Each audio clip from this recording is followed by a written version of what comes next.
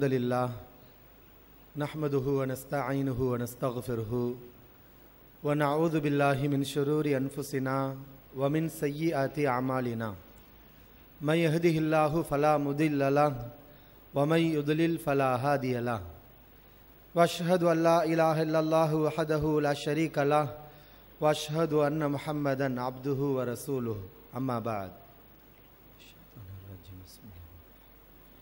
يا أيها الناس اتقوا ربكم الذي خلقكم من نفس واحدة وخلق منها زوجها وبث منهما رجالا كثيرا ونساء واتقوا الله الذي تساءلون به والأرحام إن الله كان عليكم رقيبا يا أيها الذين آمنوا اتقوا الله حق تقاته ولا تموتن إلا وأنتم مسلمون يا أيها الذين آمنوا اتقوا الله وقولوا قولا سديدا يصلح لكم أعمالكم ويغفر لكم ذنوبكم ومن يطع الله ورسوله فقد فاز فوزا عظيما. பேரன்பிற்கும் பெருமதிப்பிற்கும் உரிய எல்லாம் வல்ல அல்லாஹ்வின் நல்லடியார்களே, வல்ல ரஹ்மானின் வற்றா பெருங்கருணை நம் உயிரிலும் மேலான இறை தூதர் முஹம்மது நபி ஸல்லல்லாஹு அலைஹி வஸல்லம் அவர்கள் மீதும் அவர்களுடைய குடும்பத்தார்கள், தோழர்கள், தோழியர்கள் மற்றும் அல்லாஹ்வை நம்பிக்கை கொண்ட அனைத்து இறை நம்பிக்கையாளர்கள் மீதும் என்றென்றும் உண்டாகட்டுமாக.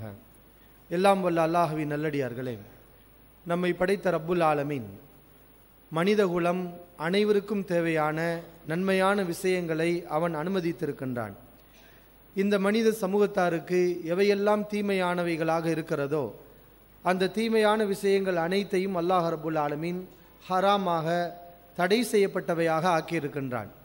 அல்லாஹ் எவற்றை அனுமதித்தானோ அந்த ஹலால்கள் அனைத்தும் மனித சமூகத்துக்கு நன்மை தரக்கூடியவைகள். அல்லாஹ் எவற்றை ஹராம்கள் என்று தடை செய்திருக்கின்றானோ அவன் தடை செய்த ஹராம்கள் அனைத்தும் மனித சமூகத்துக்கு தீமை விளைவிக்கக்கூடியவைகள்.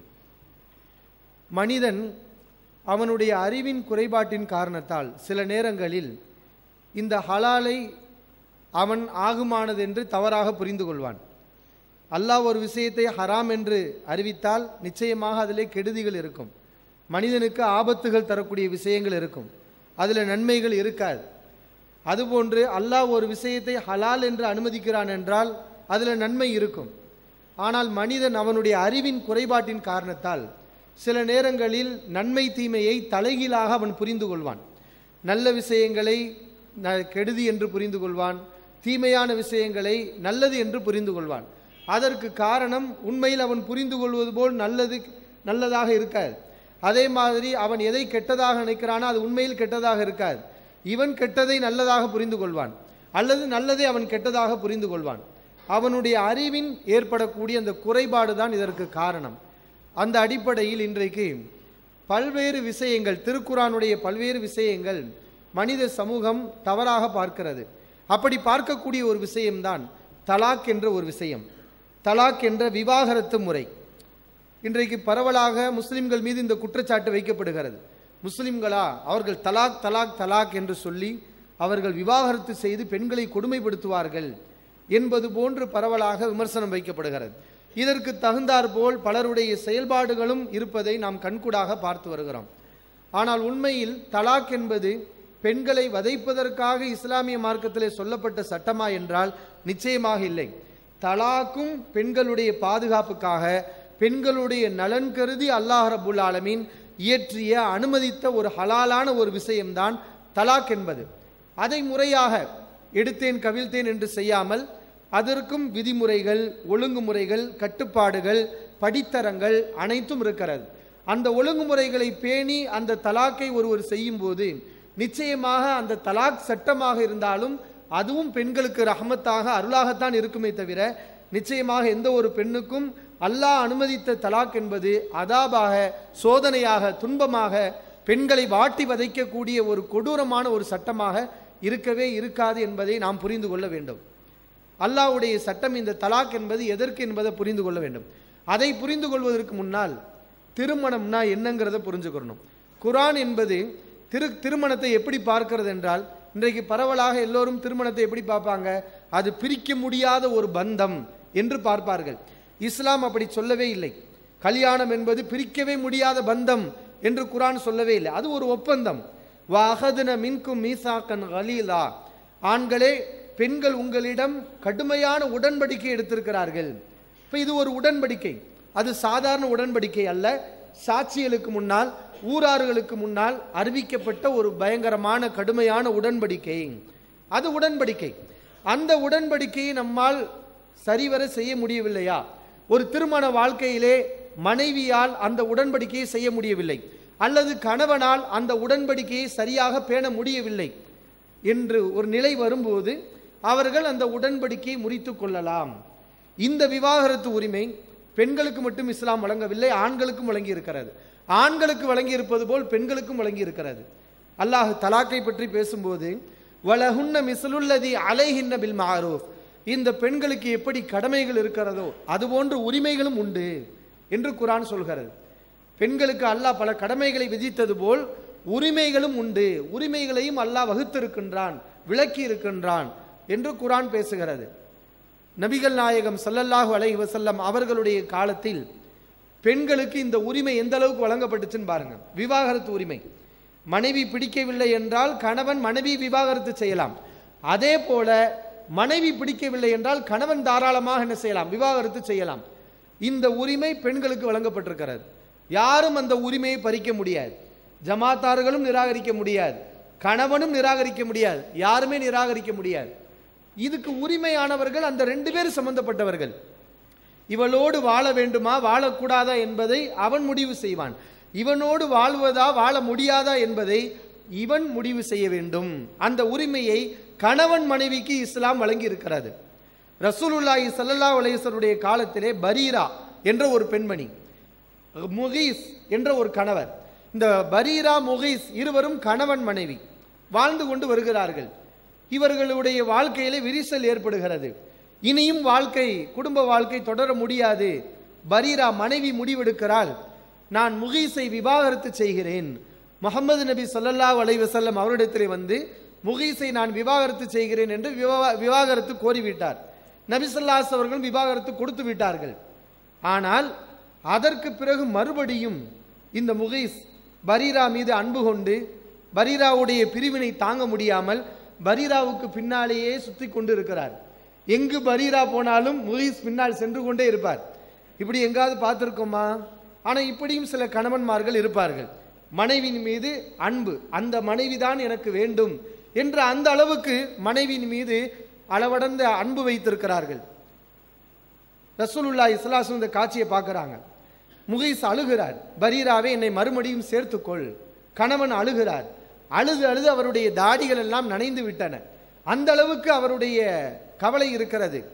இந்த காட்சியை நபி ஸல்லல்லாஹு அலைஹி அவர்கள் பார்த்துவிட்டு பரீராவை அழைத்தார்கள். இங்க வா பரீரா, இவருடைய பிரியத்தை உன் மீது அவர் வைத்திருக்கக்கூடிய அன்பை பார்த்தாயா? நீ விரும்பினால் மறுபடியும் அவரோடு சேர்ந்து வாழ்ந்தால் என்ன, சேர்ந்து வாழலாமே என்று ரசூலுல்லாஹி ஸல்லல்லாஹு அலைஹி அவர்கள் கேட்கிறார்கள். அப்போது அந்த பெண்மணி ஒரே ஒரு கேள்விதான் கேட்டாங்க, அல்லாஹ்வின் தூதரே, நீங்க கட்டளை இடுகிறீர்களா? நான் முகீஸோட சேர்ந்து வாழ வேண்டும் என்று நீங்கள் உத்தரவிடுகிறீர்களா? இது உங்களுடைய கட்டளையா என்று கேட்டார்கள். ரசூல் ஸல்லல்லாஹு அலைஹி அவர்கள் சொன்னார்கள், இல்லை இல்லை, நான் உனக்கு கட்டளை எல்லாம் இடவில்லை. நான் எப்படி உனக்கு கட்டளை இட முடியும்? இவரோடு நீ சேர்ந்து வாழத்தான் வேண்டும் என்று நானும் கட்டளை போட முடியாது. அல்லாஹ்வுடைய தூதர் ஒரு பெரிய அரசராக, நாட்டை ஆளக்கூடிய மன்னராக இருக்கிறார்கள். ஆனால் அவர்கள் சொல்கிறார், நான் உனக்கு ஆர்டர்லாம் போடலை, கட்டளைலாம் போடலை, இது என்னுடைய பரிந்துரை, இது என்னுடைய, அவருக்காக நான் பரிந்து பேசுகிறேன், அவ்வளவுதான் ஆலோசனை. லவ் ராஜஅதிஹி, நீ சேர்ந்து வாழ்ந்தால் நன்றாக இருக்குமே என்று முகீஸுக்காக ரசூல் ஸல்லல்லாஹு அலைஹி அவர்கள் அந்த பெண்ணிடத்தில் இப்படி பேசினார்கள். பரீரா ரலியல்லாஹு அன்ஹா சொன்னார்கள், அப்படியானால் அவர் எனக்கு தேவையில்லை. இது உங்களுடைய கட்டளை என்றால் நான் மீற முடியாது, கட்டுப்பட்டுத்தான் ஆக வேண்டும். ஆனால் கட்டளை இல்லை, உங்களுடைய ஆலோசனை என்று சொல்லிவிட்டீர்கள், உங்களுடைய தனிப்பட்ட கருத்து என்று சொல்லிவிட்டீர்கள், அவரோடு என்னால் வாழ முடியாது என்று அந்த பெண்மணி சொன்னார். ரசூலுல்லாஹி ஸல்லல்லாஹு அலைஹி அவர்கள் இருவரையும் பிரித்து வைத்தார்கள். ஹதீஸ்கள்லாம் நம்ம பார்க்கிறோம். இப்போ இது எதுக்கு நம்ம சொல்றோம்னா, இந்த அளவுக்கு இந்த மார்க்கத்திலே ஆண்களுக்கு விவாகரத்து உரிமை இருக்கிற மாதிரி பெண்களுக்கு விவாகரத்து உரிமை இருக்குது. ஆனால் இந்த சமூகம், நாம் வாழக்கூடிய சமூகத்தில் இந்த விவாகரத்தெல்லாம் எப்போ வந்துச்சுன்னு பார்த்தீங்கன்னா, ஒரு 100 வருடங்களுக்கு முன்னால் தான் விவாகரத்தே சட்டப்பூர்வமாக பெண்களுக்குரிய உரிமையாக இந்த நாட்டிலே ஆக்கப்பட்டது. ஆனால் இஸ்லாம் அன்றைக்கு ஆக்கிவிட்டது. இப்போ இந்த விவாகரத்து தலாக்குக்கு வருவோம். இந்த தலாக் அதெல்லாம் தடை பண்ணணும் அப்படிங்கிற மாதிரியான பேச்சுவார்த்தைகள்லாம் நடந்து கொண்டு இருக்கிறது. இப்படி பேசக்கூடியவர்கள் பெண்களுக்கு நாங்கள் பாதுகாப்பு தருகிறோம், பெண்களுடைய நலனில் நாங்கள் அக்கறை கொண்டிருக்கிறோம், தலாக்கின் மூலம் பெண்கள் துன்புறுத்தப்படக்கூடாது, அதை தடுத்து நிறுத்துவதற்காகத்தான் நாங்கள் இந்த தலாக் சட்டத்தை எல்லாம் கொண்டு வர்றோம் அப்படின்னு இவங்க பேசுறாங்க. இது உண்மையாக இருந்தால் பெண்களுடைய நலனில் அக்கறை கொண்டுதான் இந்த காரியத்தை இவர்கள் செய்கிறார்கள், இவர்கள் பேசுகிறார்கள், இவருடைய நடவடிக்கை எல்லாம் அந்த அடிப்படையில் தான் இருக்கிறது என்பது உண்மையாக இருக்குமேயானால் இந்த தலாக்கை குர்ஆன் எதற்காக அனுமதிக்கிறதோ அந்த விஷயத்தில் அவர்கள் கவனமாக இருக்க வேண்டும். குர்ஆன் தலாக்கை எதுக்காக அனுமதிக்கிறது? கணவன் மனைவி உங்களால் சரியான கணவனாகவோ மனைவியாக வாழ முடியலை, அந்த ஒரு காரணத்துக்காக தான் தலாக் என்பதை அனுமதிக்கிறது. அப்ப இது குற்றம் என்றால் மனைவியை விவாகரத்து செய்வது, முத்தலாக் சொல்வது. முத்தலாக்னா என்ன? 3 தடவை ஒரு மண் எனக்கு மனைவியே வேண்டாம், இவளை நான் விவாகரத்து செய்கிறேன், இவளோடு நான் வாழ மாட்டேன் என்று அவன் கூறுவதற்கு பேர் தான் முத்தலாக் என்பது. இதுல மனைவியை கொடுமைப்படுத்துவதோ அவளை கொல்லுவதோ எந்த விஷயங்கள் எதுவுமே கிடையாது. ஆனா இதை ஒரு பெரிய பாவமாக அறிவிக்கிறார்கள் என்றால் இவர்கள் இதைவிட பெரிய பாவமாக ஒரு விஷயத்தை அறிவிக்க வேண்டும். என்ன விஷயத்தை அறிவிக்கணும் தெரியுமா? கணவன் மனைவியா பேருக்கு வாழ்றாங்க, ஊர் உலகத்துடைய கணக்குப்படி இவங்க கணவன் மனைவி. ஆனா இந்த கணவன் மனைவிக்கு செய்ய வேண்டிய கடமையை ஒழுங்கா செய்யல. இன்னைக்கு எத்தனை பேர் சுத்திக்கிட்டு இருக்கிறான்?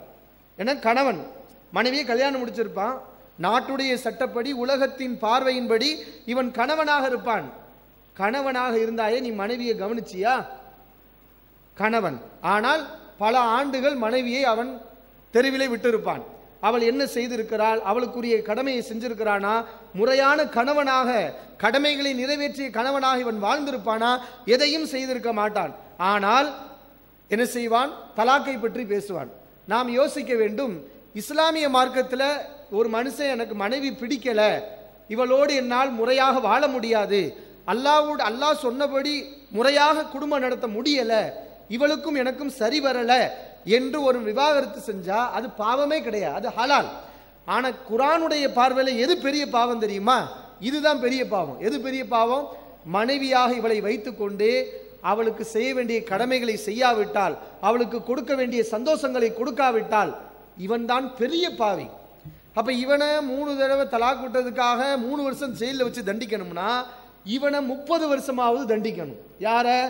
மனைவி என்று வைத்துக்கொண்டு ஆனா மனைவியை பார்க்கல, மனைவியோடு வாழல, மனைவி சாப்பிட்டாளா உறங்கினாளா, அவள் வாழ்க்கையில் என்ன பிரச்சனைகள் எதுவுமே இல்லை, அம்போடு தெருவில் விட்டுட்டு போயிட்டான்.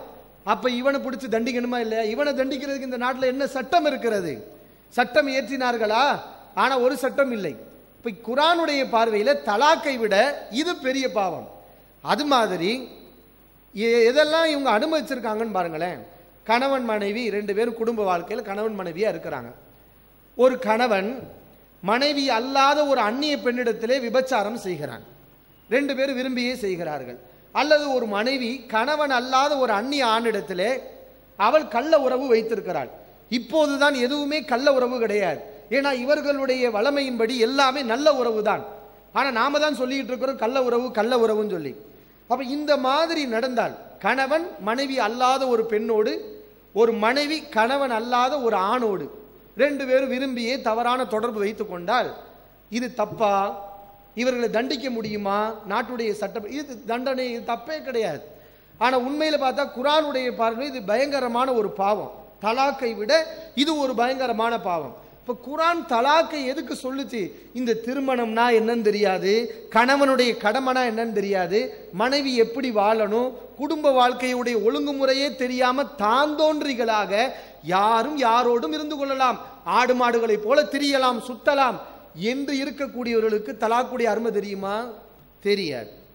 அப்ப குர்ஆன் இந்த தலாக்கை ஏன் சொல்லுதுன்னா பாருங்க, குர்ஆனை பாருங்களேன். குர்ஆன் பேசுகிறது, இந்த திருமண உறவை பத்தி பேசுது. கல்யாணம் என்பது ஏதோ ஒரு மனிதன் தன்னுடைய ஆசையை நிவர்த்தி செய்வதற்காக ஏற்படுத்திக் கொள்ளக்கூடிய ஒரு முறையாக மட்டும் இஸ்லாம் அதை பார்க்கவில்லை. குர்ஆன் அந்த திருமண பந்தத்தை எப்படி பேசுகிறது என்று பாருங்கள். தில்க ஹுதூதுல்லா, கணவன் மனைவியை பார்த்து குர்ஆன் பேசுகிறது. தில்க ஹுதூதுல்லா, இது அல்லாஹ்வுடைய வரம்புகள், இது அல்லாஹ்வுடைய வரம்புகள். ஒரு மகன் கல்யாணம் முடிக்கிறான்னா அங்கே அல்லாஹ்வுடைய வரம்புகள் வந்து விடுகிறது. நீ இப்படித்தான் வாழணும், இப்படித்தான் நடக்கணும். இதை நம்ம மொழியில கூட நம்ம பேசி வச்சிருக்கிறோம். என்ன கால் கட்டு கை கட்டெல்லாம் சொல்றோமே. அப்ப என்ன, ஒரு மனிதன் இஷ்டப்படி வாழ முடியாது, அவனுக்கு இன்று ஒழுங்குமுறைகளும் கட்டுப்பாடுகளும் இருக்கிறது. ஃபலா தஅததுஹா, அந்த அல்லாஹ்வுடைய வரம்புகளை நீங்கள் மீறாதீர்கள். வமை யதஅத்த ஹுதூதல்லாஹி ஃபஉலாயிக ஹுமுல் ஸாலிமூன், அல்லாஹ்வுடைய வரம்புகளை மீறக்கூடியவர்கள் இவர்கள் தான் அநியாயக்காரர்கள். அல்லாஹ் இதை எங்க சொல்றான்? தலாக்கை பத்தி பேசும்போது, திருமண உறவை பேணுவதை பத்தி அல்லாஹ் சொல்லும்போது அல்லாஹ்வுடைய வரம்புகளை கடைபிடிங்கிறான் அல்லாஹ். அதே மாதிரி அல்லாஹ் சொல்றான், சேர்ந்து வாழ விரும்புறீங்களா கணவன் மனைவி, அந்த உறவை பத்தி அல்லாஹ் சொல்றான், இன்லன்னா அன் யுகீமா ஹுதூதல்லாஹ், கணவன் மனைவி இருவரும் அல்லாஹ்வுடைய வரம்புகளை நிலைநாட்ட முடியும் என்று நீங்கள் நினைத்தால் சேர்ந்து வாழுங்கள். இப்ப திருமண உறவு என்பது வெறுமனே சந்தோஷத்துக்காக ஜாலிக்காக மனிதன் செய்து கொள்ளக்கூடிய ஒரு காரியம் அல்ல. குர்ஆன் பார்வையில கட்டுப்பாடு இருக்கு, ஒழுங்குமுறை இருக்கு, நெறிமுறை இருக்கு. அதை பேணி வாழ்வது ஒரு கணவனுடைய கடமை, அது ஒரு மனைவியுடைய கடமை என்று குர்ஆன் சொல்றதை பார்க்கிறோம். சில பெண்கள் ரசூலுல்லாஹி ஸல்லல்லாஹு அலைஹி வஸல்லம் காலத்துல இந்த காரணத்தை சொல்லியே தலாக்க கேட்டாங்க. அது பெண்கள் குலா தலாக் அல்ல, கணவன் விவாகரத்து செய்வதற்கு பேர் தலாக், ஒரு மனைவி விவாகரத்து கோருவதற்கு பேர் ஹுலா. ரசூலுல்லாஹி ஸல்லல்லாஹு அலைஹி வஸல்லம் காலத்துல ஒரு பெண்மணி வருகிறார், அல்லாஹ்வின் தூதர் அவர்களே, என்னுடைய கணவர் அவருடைய தீன்லனா நான் குறை சொல்ல மாட்டேன், இப்படியே ஆரம்பிக்கிறாங்க. அவருடைய மார்க்கத்திலேயோ அவருடைய ஈமானிய பற்றிலேயோ எதுலையுமே நான் குறை சொல்ல மாட்டேன், ஆனால் அவரை எனக்கு பிடிக்கலை, இப்படியே சொல்றாங்க. அவரை எனக்கு பிடிக்கவில்லை, ஆனால் அவருடைய தீன்ல நான் எதையும் குறை சொல்ல மாட்டேன், மற்ற விஷயங்கள்லாம் அவர் நல்லவர் தான், ஆனால் அவரை எனக்கு பிடிக்கல, அவரோடு நான் வாழ்ந்தால் குஃப்ரை அஞ்சுகிறேன். இஸ்லாமிய மக்களுடைய சிந்தனை இப்படித்தான். என்னன்னா, அவரோடு அவர் எனக்கு பிடிக்கல, கணவனா எனக்கு பிடிக்கல, ஏத்துக்கொள்ள மனசு வரல, ஒத்து வரல, இனி அவரோடு நான் வாழ்ந்தால் நான் குஃபுரை அஞ்சுகிறேன் அப்படின்னு சொல்றாங்க. அப்ப என்ன சொல்றாங்க? குஃபுர் என்ன அல்லாஹ்வுக்கு மறுக்கிறதா? அவங்க அல்லாஹ்வை மறுத்தாங்களா? இல்ல, அல்லாஹ்வை நம்பி தான் இருந்தாங்க. ஆனா அவங்க எதை குஃபுருங்கிறாங்க?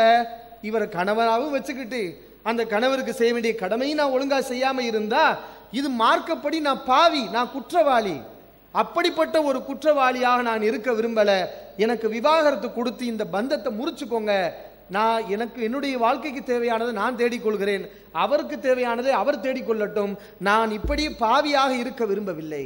இப்ப விவாகரத்துடைய நோக்கமே இதுதான். ஒரு நல்ல கணவன் நல்ல மனைவியாக வாழ முடியலையா, இப்ப பிரிஞ்சிருங்க, யாரோடு உனக்கு வாழ முடியுமோ அங்க உன்னுடைய வாழ்க்கையை அமைத்துக்கொள், உனக்கு தோதுவான நல்ல அல்லாஹ்வுடைய ஹுதூதுகளை நிலைநாட்டக்கூடிய அளவுக்கு உள்ள வாழ்க்கை துணையை நீ தேர்வு செய்து கொள் என்பதுதான் அல்லாஹ் ரப்புல் ஆலமீன் இந்த தலாக்ல சொல்லி இருக்கிறான். அப்ப இந்த தலாக்குடைய இந்த தாத்பரியம் இதெல்லாம் இவர் கல்யாண உறவே இவங்களுக்கு இல்ல, இவங்க கல்யாண வாழ்க்கையை சிதைச்சிட்டாங்க, அந்த சட்ட திட்டங்களையே இல்லாம எடுத்து விட்டுட்டாங்க. அப்ப இவங்களுக்கு தலாக்குடைய நோக்கம் அதெல்லாம் தெரியுமா? தெரியாம இருக்கிறத நம்ம பார்க்கிறோம். இன்னும் அல்லாஹ் ரப்புல் ஆலமீன் இந்த தலாக்க அனுமதிச்சதே பெண்களுடைய ஒரு மிகப்பெரிய ஒரு நன்மைக்காகத்தான். அரபுகள்கிட்ட ஒரு வளம் இருந்துச்சுங்க, என்ன செய்வாங்கன்னா, மனைவி பிடிக்கலையா ஒதுக்கி வச்சிடுறது, மனைவி பிடிக்கலைன்னா அவளை ஒதுக்கி வச்சிடுறது, அவளோட பேசுறது இல்லை, பழகிறது இல்லை. ஒரு கணவன் மனைவிக்கு என்னென்ன கடமைகளை செய்யணுமோ அது எதையுமே செய்ய மாட்டான், ஒதுக்கி வச்சிருவான். இந்த ஒதுக்கி வச்சது 4 மாசம் ஆகும், 5 மாசம் ஆகும், 6 மாசம் ஆகும். இன்னைக்கு இவன் ஒதுக்கி வச்சிருக்கான்ல, பல வருஷமா ஒதுக்கி வச்சிருக்கான், ஆனா பேர் என்னது? மனைவி, அவ்வளவுதான். அந்த மாதிரி மனைவியை அரபுகள்கிட்ட அந்த மாதிரி ஒதுக்கி வைக்கக்கூடிய வழக்கம் இருந்துச்சு. அல்லாஹ் பார்க்கறான், இந்த மாதிரி ஆண்களை தான் அல்லாஹ் என்ன செய்யறான்னா குர்ஆன் வசனத்தை இறக்கி கண்டிக்கிறான். லில்லதீன யுலூன மின் நிசாயிஹிம், தங்கள் மனைவிமார்களை ஒதுக்கி வைக்கிறீங்களே, அப்படி இஷ்டத்துக்கு ஒதுக்கிலாம் வைக்க முடியாது. உங்களுடைய மனைவிமாரிடத்துல ஈலா என்ற மனைவியை ஒதுக்கி வைக்கிறீர்கள் நீங்கள், உங்களுக்கு டைம் இருக்குது, நீங்க விசாரணை 1 வருஷம் ஒதுக்கி வைக்கிறது, 2 வருஷம் ஒதுக்கி வைக்கிறது, 6 மாசம் ஒதுக்கி வைக்கிறது, அப்படியெல்லாம் நீ செய்ய முடியாது. உன் மனைவியை கல்யாணம் பண்ணா அவளுக்குரிய கடமை நீ செய்யணும், அதெல்லாம் செய்யாம நீ ஒதுக்கி வச்சேன்னா நீ பாவி, அதுக்கு டயம் இருக்கு, ஒரு முடிவுக்கு கொண்டு வாங்குறான்ல. 4 மாசம் தரப்புஸ் அர்பாத்தி அஷ்ஹுர், 4 மாசம் தான் உனக்கு டைம். ஒன்று நீ 4 மாசத்தோடு அந்த டைம் முடிகிறதுக்கு முன்னாடி உன் மனைவியோட நீ சேர்ந்துக்கிறணும், சேர்ந்துட்டேன்னா பிரச்சனை இல்லை, மனைவி கணவன் மனைவியா வாழுங்க. சேரலையா அவளை நீ தலாக் சட்டம் வந்துடும், அவளை நீ தலாக் விட்டுருவ. 4 மாசம் கடந்தும் உன் மனைவியோட நீ சேரவில்லை என்றால் நீ அவளை விவாகரத்து செய்து விடுவாய். தலாக் ஏற்பட்டு அல்லாவே சொல்றான் தலாக் ஆயிருங்கிறான். இப்ப என்ன செய்யறான் இவன், நீ தலாக் விடாட்டினாலும் 4 மாசம் டைம் முடிஞ்சிருச்சா அது தலாக் ஆயிரும் அப்படின்னு அல்லாஹ் சொல்ற. ஏன் அல்லாவே தலாக்கை இப்ப ஆக்குறான் அப்படின்னு கேட்டா, இது என்ன அநியாயம்? நீ அவளுக்கு செய்ய வேண்டிய கடமையை செய். உனக்கு பிடிக்கலையா அவளை விட்டுரு. நீ அவள் மனைவியாகவும் வச்சுக்கிருவ, ஆனா மனைவிக்கு கொடுக்க வேண்டிய எதையுமே நீ கொடுக்க மாட்ட. அப்ப காலம் பூரா உனக்கு நான் அடிமையா? உனக்கு அவன் கட்டுப்பாடுல இருந்து அவள் கஷ்டப்பட்டுக்கிட்டே இருக்கணுமா? அப்படிங்கிறதுனாலதான் அல்லாஹ் என்ன செய்யறான், பெண்களை பாதுகாக்கிறதுக்காகத்தான் உனக்கு பிடிச்சா இரி, இல்லையா அவளை விட்டுரு, அவளுக்குரிய வாழ்க்கை அவ தேடிக்கிருவா, அவளை வச்சு கொடுமைப்படுத்தாத. அதான் தலாக்கை பத்தி அல்லாஹ் பேசும்போதெல்லாம் சொல்றான், ஆண்களுக்கு சொல்றான், வலா தஅதுலுஹுன்ன, பெண்களை நீங்க கொடுமை பண்ணாதீங்க, வலா தும்சிகுஹுன்ன திராரன் லிதஅதது, பெண்களிடத்துல வரம்பு மீறி நடக்கிறதுக்காக அவர்களை நீங்கள் பிடித்து வைத்துக் கொள்ளாதீர்கள், உங்க கட்டுப்பாட்டில் வச்சுக்கிறாதீங்க.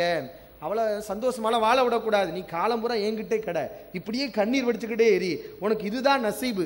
இப்படி ஒரு மனிதன் நடந்து கொள்ள கூடாதுன்னு சொல்லியே அல்லாஹ் குர்ஆன்ல கண்டிக்கிறான். அப்ப இதை ஒட்டி தான் என்ன செய்யறான், அல்லாஹ் தலாக் என்ற சட்டங்களையே அல்லாஹ் வகுக்கிறான். இதை நாம புரிஞ்சுக்கிறணும். இப்ப அல்லாஹ்வுடைய ஒரு சட்டத்தில் இவ்வளவு விஷயங்கள் இருக்கிறது. சும்மா தலாக் என்பது எடுத்தோன்னே என்ன செய்ய முடியாது, நம்ம குறை சொல்லிட முடியாது. அதுல இவ்வளவு நன்மைகள் அதுல இருக்குதுங்கிறத நம்ம புரிஞ்சுக்கிறணும். அதே போன்று அல்லாஹ் ரப்புல் ஆலமீன் அரபுகள்கிட்ட இருந்த இன்னொரு தீய கலாச்சாரத்தையும் குர்ஆன்ல வன்மையா கண்டிக்கிறான். அது இதை விட பெருசு. இந்த மனைவியை ஒதுக்கி வைக்கிறத விட, பேருக்கு மனைவியை வச்சுக்கிட்டு ஒதுக்கி வைக்கிறத விட அது ஒரு பெரிய பாவம். அது என்னன்னா லிஹார் என்று குர்ஆன் ஒரு முறையை சொல்லுது. அது மனைவி என்ன செய்யறது, தாயின்னு சொல்ற கணவன் மனைவியை பார்த்து நீ என் தாய் மாதிரி அப்படிங்கிறது. தாய் மாதிரி எதுக்கு சொல்றான், மனைவியை புகழ்றதுக்காக சொல்லல. இது என்னன்னா அப்படியே தூக்கி கீழே போட்டு உடைக்கிறது இல்லையா, அந்த மாதிரி மனைவியை தாயின்னு சொல்லி அவளோடு பழகிறது இல்லை. தாய்னா நம்ம தாயோட நம்ம சேருவோமா, அது எவ்வளவு பெரிய பாவம். அந்த மாதிரி என்னது, மனைவியை போய் தாயின்னு சொல்லிடுறது. அப்ப காலம்புறம் அவளோடு சேர்றதே கிடையாது. இப்படிப்பட்ட ஒரு கெட்ட கலாச்சாரம் இருந்துச்சு. குர்ஆன் இதை பயங்கரமான பாவமாக அறிவிக்கிறது. உலகத்தில் இதெல்லாம் ஒரு பாவமே கிடையாது இன்னைக்கு. ஆனா குர்ஆன் என்ன செய்யுது, பெண்களுடைய நலனுக்காக இதை ஒரு பயங்கரமான பாவமாக, படுபெரிய பாவமாக இதை குர்ஆன் அறிவிக்கிறது. அல்லாஹ் வசனத்தை இறக்குறான். இந்த வசனங்கள் எப்ப இறங்குதுன்னா, ஒரு பெண்ணுடைய கோரிக்கைக்காக இறங்கின வசனங்கள். ஹவுலா பின்த் ஸஅலபா ரலியல்லாஹு அன்ஹா ஒரு பெண்மணி ரசூலுல்லாஹி ஸல்லல்லாஹு அலைஹி வஸல்லம் அவரிடத்தில் வருகிறார்கள். அல்லாஹ்வின் தூதர் அவர்களே, எனக்கு நியாயம் வேண்டும், எனக்கு நியாயம் கொடுங்கள். என்னம்மா நியாயம், உன்னுடைய பிரச்சனை என்ன? என்னுடைய கணவர் இவ்வளவு காலம் என்னோட வாழ்ந்தார், அவருக்கு நான் குழந்தைகளை பெற்றுக் கொடுத்தேன், அவரோடு என்னோடு வாழ்ந்து கொண்டே இருந்தார், இப்போது என்னை பார்த்து தாய் என்று சொல்லி என்னை ஒதுக்கி வைக்கிறார், இந்த அநியாயத்தை நீங்கள் தட்டி கேட்க வேண்டும் என்று ரசூல் ஸல்லல்லாஹு அலைஹி வஸல்லம் வழக்க கொண்டு வர்றாங்க. நபி ஸல்லல்லாஹு அலைஹி வஸல்லம் அந்த பெண்ணிடத்தில் பேசி, உண்மையை தான் சொல்றீங்களா, உங்க கணவர் நல்லவர் தானே என்ற அந்த பெண்ணிடத்தில் சொல்ல வேண்டிய உபதேசங்களையும் ரசூல் ஸல்லல்லாஹு அலைஹி வஸல்லம் சொல்லிட்டு இருக்காங்க. இந்த 2 பேரும் பேசிட்டு இருக்காங்க, வாக்குவாதம் நடந்துட்டு இருக்கு. அல்லாஹ் வசனத்தை இறக்குறான். கது சமிஅல்லாஹு கவுல் அல்லதி துஜாதிலுக ஃபீ ஸௌஜிஹா, தன்னுடைய கணவன் விஷயத்திலே நபியை உம்மிடத்திலே வழக்கு கொண்ட அந்த பெண்ணுடைய வழக்கை, அந்த பெண் முறையிட்ட முறைப்பாட்டை அல்லாஹ் செவியுற்று விட்டான். அந்த பெண் அல்லாஹ்விடத்திலே முறையிடுகிறாள், அந்த பெண்ணுக்கு நியாயம் கிடைத்து விட்டுகிறது. அல்லாஹ் வசனத்தை இறக்குறான். என்ன தீர்ப்பு? அல்லாஹ் இப்போ ஆண்களை கண்டிக்கிறான். மனைவிமார்களை பார்த்து தாய் என்று சொல்கிறீர்களே, இன் உம்மஹாத்துஹும் இல்லல்லாஹி வலதுனஹும், உங்களுடைய தாய், உங்களை பெற்றெடுத்தவள் தான் உன்னுடைய தாய், மனைவியை போய் தாயின்னு சொல்றேன், உனக்குலாம் அறி இல்லை அப்படின்னு அல்லாஹ் கேட்கிறான். அப்ப நீங்க இப்படி சொல்லலாமா? வா இன்னஹும் லா யகூலுன முன்கரம் மினல் கௌலி வஸூரா, நீங்க அருவருக்கத்தக்க காரியத்தை சொல்ல, மனைவியை போய் தாயின்னு சொன்னா இது அருவருக்கத்தக்க காரியம் இல்லையா, இது பொய் இல்லையா, இது உண்மையா, இது வஸூரா, இது பொய் இல்லையா என்று அல்லாஹ் வசனத்தை இறக்கி இப்ப அந்த விஷயத்துக்கு முடிவு கட்டுறான். இந்த கலாச்சாரத்தை, மனைவியை தாயின்னு சொல்லி ஒதுக்கி வைக்கக்கூடிய இந்த தீய கலாச்சாரத்துக்கு அல்லாஹ் முடிவு கட்டுறான். எப்படி அல்லாஹ் முடிவு கட்டுறான்னு பாருங்க. இந்த மாதிரி மனைவியை தாயின்னு சொல்லிட்டு ஒதுக்கி வைக்கிறது, அப்புறம் இஷ்டத்துக்கு சேர்றது, இப்படி யாராவது மனைவியை தாயின்னு சொல்லிட்டு மறுபடியும் நீங்க சேர நினைச்சீங்கன்னா அதுக்கு கண்டிஷன். என்ன கண்டிஷன்? நீங்கள் ஒரு அடிமையை விடுதலை செய்ய வேண்டும். அடிமையை விடுதலை செய்யறதா அன்னைக்கு பெரிய சொத்து. ஒரு அடிமையை நீங்கள் விடுதலை செய்ய வேண்டும். மனைவியோட சேர்றதுக்கு முன்னாடி அடிமையை விடுதலை செய்யணும். இல்லையா, முடியலையா, அந்த அளவுக்கு பணம் இல்லையா அடிமையை விடுதலை பண்ற அளவுக்கு, சியாமு ஷஹரைனி முத்ததாபிஐன் மின் கபிலி ஐயத்தமாசா, நீங்கள் இருவரும் இணைந்து கொள்வதற்கு முன்னால் அந்த மாதிரி மனைவியை பார்த்து தாயின்னு சொல்லி ஒதுக்கி வைத்தவன் 2 மாசம் தொடர்ச்சியா நோன்பு வைக்கணும். விட்டு விட்டுலாம் வைக்கக்கூடாது. 10 நாள் வச்சுட்டு ஒரு 5 நாள் ரெஸ்ட் எடுத்துட்டு அப்புறம் 10 நாள், இந்த வேலையெல்லாம் கூடாது. 2 மாசம் தொடர்ந்து நீ நோன்பு வைக்கணும். ஏன்? மனைவி ஏன் தாயின்னு சொல்லி அவளை ஒதுக்கி வச்ச. அதுக்காக அல்லாஹ் என்ன செய்யறான், 2 மாசம், இன்னைக்கு ஆரம்பிச்சா 2 மாசம் நோன்பு வச்சுக்கிட்டே இருக்கணும், தொடர்ந்து நோன்பு வச்சுக்கிட்டே இருக்கணும். இல்லையா, அதுக்கும் முடியலையா, 60 ஏழைகளுக்கு உணவளிக்கணும். அப்ப இந்த கலாச்சாரத்தை அல்லாஹ் ரப்புல் ஆலமீன் இந்த மாதிரி சட்டங்களை போட்டு இதை முடிவுக்கு கொண்டு வர்றான். இப்ப ஏன் அல்லாஹ் இந்த சட்டங்களை கொண்டு வர்றான்? இது ஒரு பெண்ணுக்கு வழங்கப்பட்ட தீர்ப்பு, நியாயம். இதெல்லாம் ரசூலுல்லாஹி காலத்தில் வாழ்ந்த பெண்கள் இதெல்லாம் நினைச்சு என்ன செஞ்சாங்க, சந்தோஷப்பட்டாங்க, மகிழ்ச்சியா இருந்தாங்க. ஏன்னா அல்லாஹ் இந்த மாதிரி ஆண்கள் செய்யக்கூடிய அநியாயங்களை எல்லாம் தண்டிக்கிறான், கண்டிக்கிறான் என்று அவர்கள் மகிழ்ச்சி அடைந்தார்கள். இப்ப அந்த அடிப்படையில தான் தலாக் என்ற ஒரு விஷயத்தையும் அல்லாஹ் ரப்புல் ஆலமீன் என்ன செய்யறான், அதை அனுமதிக்கிறாங்கிறத நம்ம புரிஞ்சுக்கிறணும். அப்ப குர்ஆனுடைய பார்வையில் இந்த தலாக் என்பது மனித சமூகத்துக்கு தேவையான ஒரு நன்மையான ஒரு விஷயம்தான். அதற்குன்னு குர்ஆன் நிறைய ஒழுங்குமுறைகளை சொல்லுது. சும்மா எடுத்தேன் கவிழ்த்தேன் அந்த விவாகரத்து செய்யாம அதை முன்னாடி பெண் வீடு ஆண் வீடு 2 தரப்புகளில் இருந்தும் ஆட்கள் சமரசம் பேசுவார்கள், அதெல்லாம் நடக்கும். அதற்கு பிறகு அல்லாஹ் ரப்புல் ஆலமீன் ஒரு தலாக் விடுங்க அப்படிங்கிறான். 3 மாதவிடாய் காலங்கள் அவகாசம் எடுத்துக்கொள்ள வேண்டும். இந்த தலாக்குடைய காலத்துல கூட எல்லாம் பரவலா நடைமுறையில் என்னன்னு கேட்டா, கணவன் விவாகரத்து செஞ்சா மனைவி என்ன செய்வா, அம்மா வீட்டுக்கு போயிடுவா, தாய் வீட்டுக்கு போயிடுவா. ஆனா குர்ஆன் என்ன சொல்லுது, கணவன் நீ விவாகரத்து செய்கிறாயா, மனைவி தாய் வீட்டுக்கு போகக்கூடாது. அவள் நீ விவாகரத்து சென்று 3 மாத விடாய் காலங்கள் அவள் உன்னோடு தான் வாழ வேண்டும். அவளுக்கு சாப்பிட்ற வசதி, தங்குற வசதி, எல்லா வசதி நீனே செஞ்சு கொடுக்கணும் என்று குர்ஆன் சொல்கிறது. அப்ப கணவனோடு இவள் சேர்ந்து வாழ்ந்தால் விவாகரத்து நடக்குமா? மனமுறிவு ஏற்பட்டவர்களுக்கு கூட மறுபடியும் என்ன செய்யும், இணைந்து கொள்ள வேண்டும், சேர்ந்து கொள்ள வேண்டும் என்ற ஒரு மனம் மாற்றம் ஏற்படும். இதையெல்லாம் கவனத்தில் வைத்துதான் அல்லாஹ்வுடைய சட்டம் அமைந்திருக்கிறது என்பதை நாம் புரிந்து கொள்ள வேண்டும். வாஹிரு தாவானா அல்ஹம்துலில்லாஹி ரப்பில் ஆலமீன்.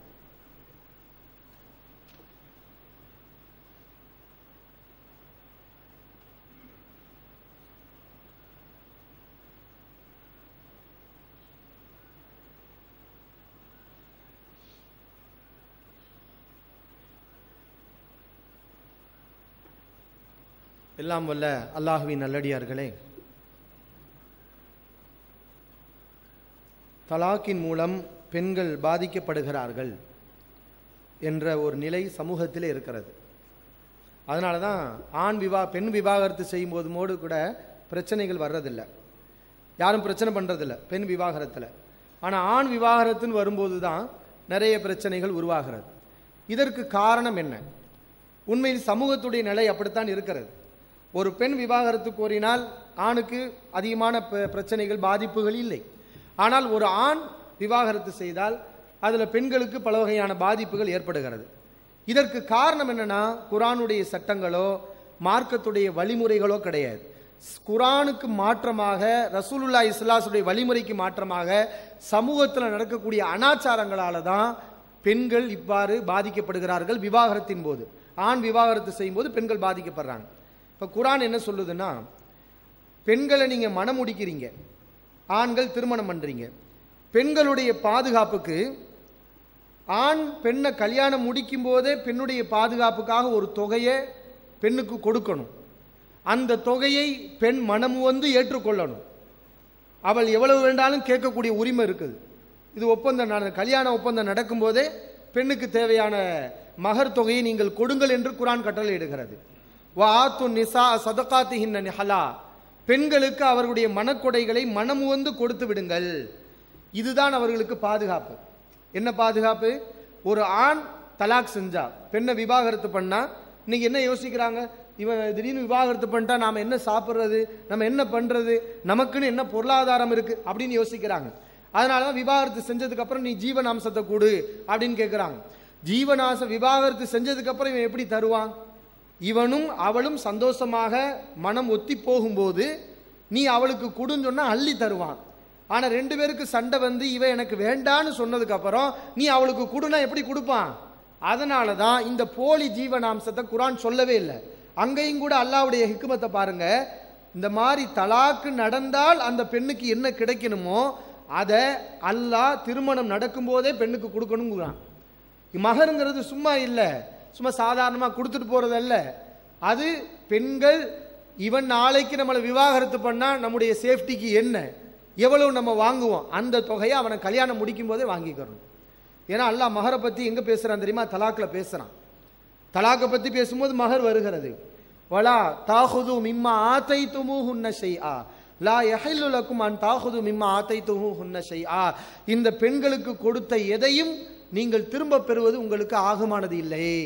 யாருக்கு? தலாக் விடக்கூடிய ஆணுக்கு அல்லாஹ் சொல்றான், நீ ஒரு மனைவியை விவாகரத்து பண்ற, அந்த பெண்ணுக்கு நீ நிறைய மகர் கொடுத்திருப்ப, கொடுத்த மகரை இப்பதான் இவன் நமக்கு தேவையில்லையே, மனைவி இல்லையில, நம்ம வாங்கிக்கிருவோம்னு நீ வாங்கக்கூடாது, கொஞ்சத்தை கூட நீ எடுக்கக்கூடாதுங்கிறான். இன்னும் அல்லாஹ் தெளிவா சொல்றான், வைன் ஆதைத்தும் யஹதாஹுன்ன கின்தாரன், உங்களுடைய மனைவிக்கு நீ ஒரு குவியலா, கின்தாருங்கிறது என்னன்னா பெரிய அரபுகளுடைய பாஷையில அதிகமான பொருட்செல்வத்தை குறிக்கும். அப்ப குவியலா பெரிய அளவுக்கு நீ மகரை கொடுத்திருக்க உன் மனைவிக்கு, பெரிய சந்தோஷத்துல எவ்வளவு கொடுக்கணுங்கிறது தெரியாம தாறுமாறா நீ கொடுத்துட்ட. இப்ப விவாகரத்து நடக்குது, நான் அவளுக்கு 2 கோடி மகர் கொடுத்தேன், ஒரு 10 லட்சத்தை கொடு, கேட்டா உனக்கு ஹலால் இல்லை, ஹராம் குர்ஆன் அறிவிக்கிறது. அப்ப பெண்கள், இது பெண்களுடைய பாதுகாப்புக்காக அல்லாஹ் ரப்புல் ஆலமீன் திருமணம் முடிக்கும் போதே இதை வலியுறுத்தி இருக்கிறான். அப்ப பெண்களுடைய நலன்ல அக்கறை கொண்டவர்கள் இந்த மாதிரி சட்டங்களை போடணும். எந்த மாதிரி சட்டங்களை? ஒரு ஆண் கல்யாணம் முடிக்கிறியா, அப்ப அந்த பெண்ணுடைய பாதுகாப்புக்காக மகர் கொடுக்கணும், அந்த பெண் கேட்கக்கூடிய தொகையை கொடுக்க வேண்டும். இன்னைக்கு பெண்கள்லாம் யாரும் கேட்க மாட்டேங்கிறாங்க. ஏன் கேட்க மாட்டேங்கிறாங்க? ஏன்னா இந்த சமூகத்துல தனக்கு வாழ்க்கை துணை கிடைச்சாலே போதும், வரதட்சணை கொடுமை, அந்த அநியாயம் அக்கிரமம், அதுல அவங்களுக்கு மகர் கேட்கணுங்கிற சிந்தனை வரமாட்டேங்குது. என்ன, தனக்குன்னு ஒரு வாழ்க்கை துணை அமைஞ்சா போதும், அதுவே பெரிய விஷயம், மகர் கேட்டு இந்த வாழ்க்கை துணையை நம்ம இழக்கணுமா அப்படிங்கிற நிலைக்கு இன்னைக்கு நிலைமை ஆகுது. அதே மாதிரி இந்த சமூகத்துல ஒரு பெண் விவாகரத்து செய்யப்பட்டால் அல்லது விதவையானால் மறுபடியும் அவளுக்கு வாழ்க்கை என்ன? ஒரு ஆண் விவாகரத்து செஞ்சு அவன் கல்யாணம் முடிச்சுக்கிறான், ஆனா ஒரு பெண் விவாகரத்து செய்யப்பட்டால் அல்லது கணவனை இழந்து விதவையானால் அவளுக்கு வாழ்க்கை என்ன? அவள் உடனே ஒரு ஆண் துணையை தேர்வு செய்ய முடிகிறதா? சமூகத்துடைய அமைப்பு அப்படி முடிய. அப்ப இதுக்கு என்ன காரணம்? குர்ஆன் அந்த வழியை திறந்து வச்சிருக்கு. ரசூல் ஸல்லல்லாஹு அலைஹி வஸல்லம் காலத்துல 2 சமமா இருந்துச்சு. ஒரு ஆண் விவாகரத்து பண்ணா அவன் வேற ஒரு பெண்ணை கல்யாணம் முடிச்சுக்கிறான் ஈஸியா. அதே மாதிரி ஒரு பெண் தலாக் செய்யப்பட்டாலோ, கணவனை இழந்தாலோ, அல்லது கணவனை விவாகரத்து செய்தாலோ அவளும் அதே மாதிரி சுலபமாக தன்னுடைய வாழ்க்கையை துணையை தேடிக்கொண்டாள். இப்படித்தான் ரசூல் ஸல்லல்லாஹு அலைஹி வஸல்லம் காலத்துல அந்த அமைப்பு இருந்துச்சு. இதுல வேறுபாடு இல்லை, ஆணுக்கும் பெண்ணுக்கும் மத்தியில வேறுபாடு இல்லை. ஏன்? இந்த நம்ம நாட்டை விட இந்தியாவை விட்டுட்டு மற்ற அரபு கலாச்சாரங்கள் இருக்கக்கூடிய அரபு நாடுகள்ல பாருங்க, அங்கேயும் தலாக் நடக்குது, ஹுலா நடக்குது. ஒரு பெண் உட்காந்து கண்ணீர் வடிச்சுக்கிட்டு இல்ல, கணவன் விவாகரத்து செஞ்சா அவ்வளவுதான். அவள் என்ன செய்தா? கணவன் கொடுத்த மகர் தொகை, பெரிய தொகை அவள் இடத்துல இருக்கும். மகர் எப்ப நம்மள மாதிரி 5 கிராம் 4 கிராம் இந்த 101 ரூபா கொடுத்து ஏமாத்துற வேலையெல்லாம் அங்க கிடையாது. அங்க மகர் என்ன? பெருந்தொகை. அந்த பெருந்தொகையை கொடுக்கறதுக்கு கணவன் ரொம்ப கஷ்டப்படணும், உழைக்கணும், பல வருஷம் உழைக்கணும். இன்னைக்கு பல ஆண்கள் உழைச்சு மகருக்கு கொடுப்பான். எதுக்கு? அப்படி இஸ்லாம் சொன்ன ஒரு விஷயம் தான் அந்த மகர்.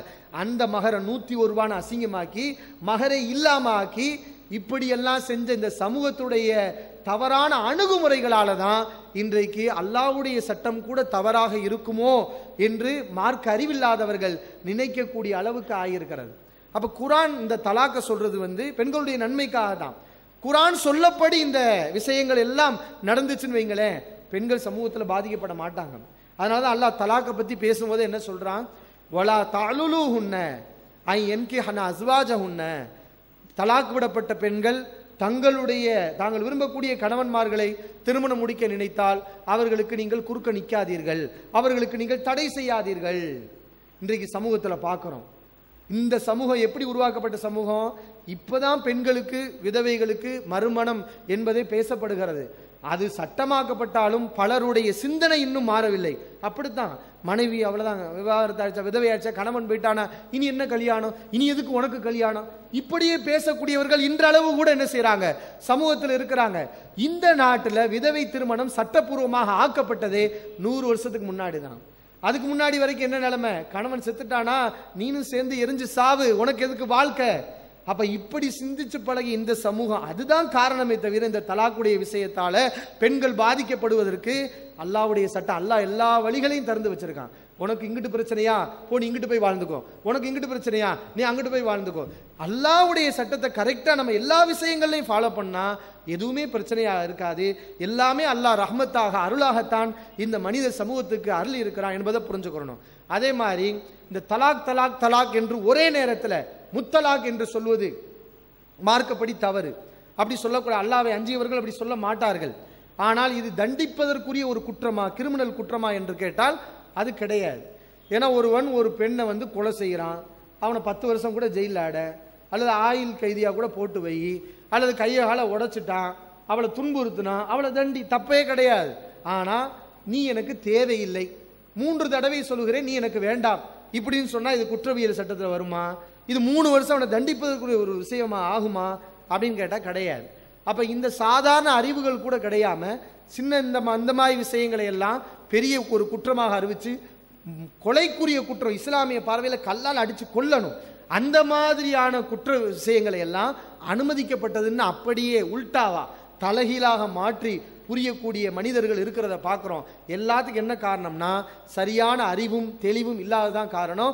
அல்லாஹ் ரபுல் ஆலமீன் அவனுடைய சட்டத்தை ஆழமாக நாம் நம்புவோமே ஆனால் அந்த அறிவையும் தெளிவையும் நமக்கு கொடுத்து எது சரியோ அதை சரி என்றும், எது தவறோ அதை தவறு என்றும் புரிந்து வாழக்கூடிய மக்களாக அல்லாஹ் ரபுல் ஆலமீன் நம் அனைவரையும் ஆக்கி அருள் புரிவானாக.